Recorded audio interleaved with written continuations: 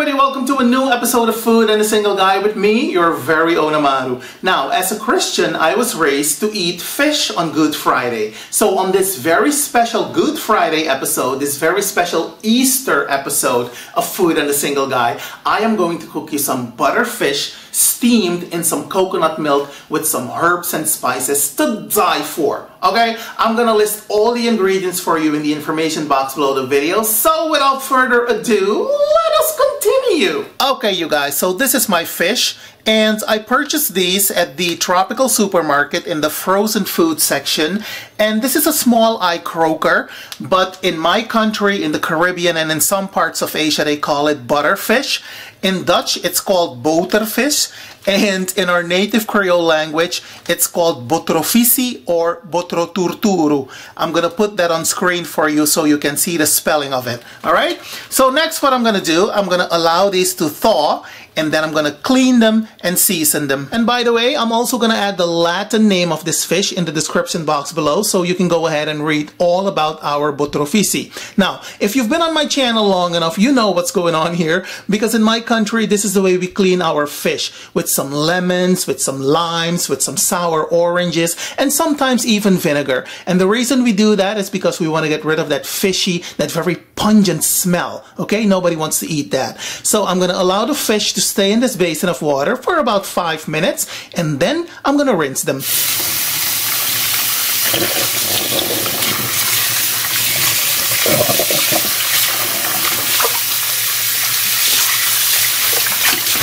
And there we go. So next, we're gonna season these bad boys. Okay, beautiful people, it is now time to season the fish, and we're going to season the fish with 3 very simple ingredients: some black pepper, some salt, and some garlic powder. All right? All right, let's go.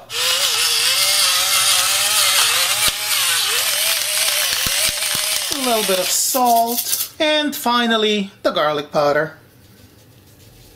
There we go. So next, we're gonna get our hands dirty. Yeah, baby. It's all about seasoning your food the right way. Make sure that your hands are clean, because nobody likes dirty hands. All right? All right. So that's it, you guys. So next, we are going to allow these babies to marinate for about a half an hour at the very least. But if you feel adventurous, you can go ahead and allow these to marinate overnight. They will taste the bomb the next day. Trust me. Okay, you guys, so these are the aromatics that we'll need for the sauce, starting with 2 stalks of lemongrass, 4 cloves of finely chopped garlic, a nice chunk of sliced galangal root, a sliced green chili pepper, and a sliced red chili pepper. And these onion rings come from a very large onion. All right? So let us continue. Now, I've allowed my fish to marinate overnight, but as I said earlier, anywhere between a half an hour to an hour will do just fine. So let's have a look-see. There they are, and it smells delicious in here, I can tell you that much. So next, I am going to brown these bad boys. We're going to add some color to the fish. We're going to fry them ever so gently in a droplet of oil, just to add some color to the skin. And then we're going to stew them in that coconut milk. Okay, you guys, so in a droplet of oil, we're going to brown the fish. And as you can see, I'm not using a hell of a lot of oil. We're not going to deep fry the fish. We're simply going to brown the fish. All right, so don't use a truckload of oil, just a little bit will do. I am now going to turn on my cooker hood, which makes a lot of noise, so bear with me.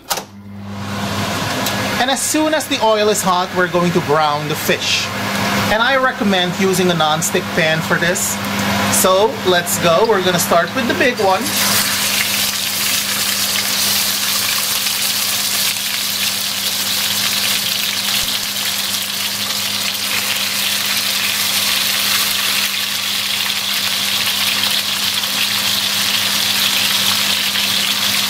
Followed by the little ones.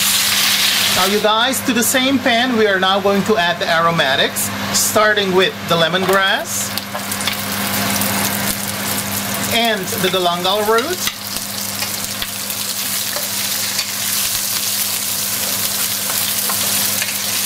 and you want to glaze them for about a couple of seconds.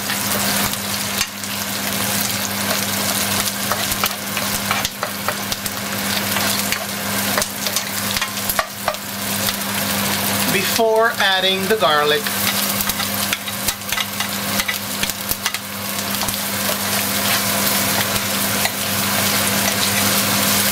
Now, as soon as the garlic takes on some color, you're gonna add the onion rings and the chili peppers.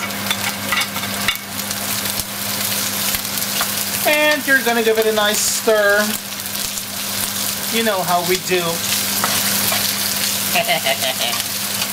So after about a minute, we're gonna add the coconut milk.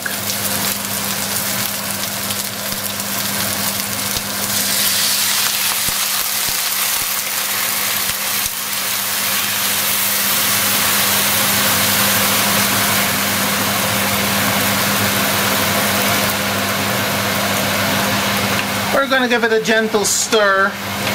Guys, when I tell you it smells delicious in here. Wow. So we're also gonna add a droplet of water. Just like so. So of course we're gonna give it a gentle stir yet again. And next we're gonna allow the sauce to simmer on low heat for about 15 to 20 minutes with an occasional stir. Now you guys, we're gonna check on the sauce in a minute, but I'm gonna serve this dish with some noodles. I went to the Chinese supermarket the other day and I saw this little baggie containing these very festive looking noodles. They're called Taiwan noodles, and I am now going to cook them. And the way you cook these, if you know how to cook regular pasta, you will know how to cook these noodles. There's nothing to it. So let me go ahead and do that. And I'm also gonna check on my sauce. Oh yes, this is looking good. It is smelling good. So now I'm going to season the sauce with some salt. And season to your liking, by the way, because everybody's taste buds are different.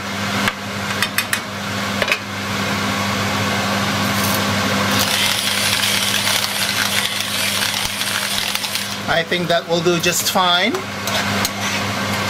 And by the way, this is not necessarily a Surinamese recipe. This is just one of my own little creations.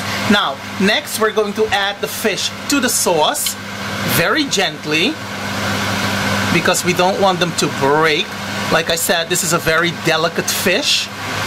And now we're going to coat the fish with some of that sauce. There we go, nice and easy. So next I'm gonna cover the pan and allow the fish to simmer on low heat for about 5 minutes. So while that is going on, I'm gonna go ahead and cook the noodles. And speaking of noodles, this is what they look like. Aren't these the cutest little noodles you've ever seen in your life? I've never used these before myself, and I did some research online. Apparently they dry them in the sun, they dry the pasta in the sun, and that is why they curl up on the sides like this. Very different. Yeah, like me. Alright, now before we move on to the final presentation, if you celebrate Easter, allow me to wish you and yours a happy Easter. And there you have it, the final presentation of this dish. And doesn't that look beautiful, you guys? I think it does. And when I tell you that it smells delicious, it tastes great, you have got to believe me. I am so proud of myself. Now, if you decide to try to make this yourself, let me know how it turned out, because I'm always genuinely interested in hearing from you. I love the interaction. Don't hesitate to post a comment or two. Be nice, be kind, because I do get a lot of crazy comments on my videos. It's not necessary to be nasty to anybody online. Don't do it. Alright? Karma is a B-I-T-C-H. In that order. Now, I'm gonna love you and leave you. Happy cooking, happy eating, happy butterfish eating, happy Easter. Don't add crazy to the craziness. And until we meet again, have a good one, you guys. Bye.